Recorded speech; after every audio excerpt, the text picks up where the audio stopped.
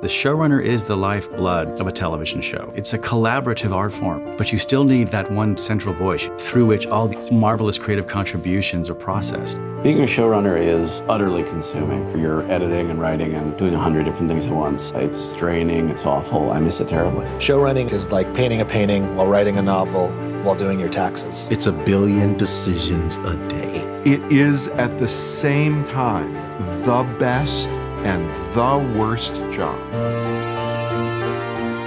The shows have become much more cinematic in their scope and intention, and yet we're expected to deliver a show every 7 days. Things are going well on your show if everybody's just a little annoyed with you. Action!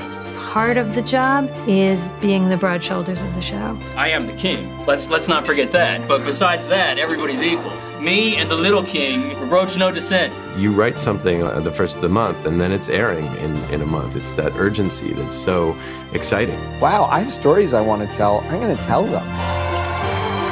There's probably a certain rise in celebrity that goes along with the showrunner. I'm just a writer, and then I turn on ABC, and there's my ugly, bald head. How the hell did this happen?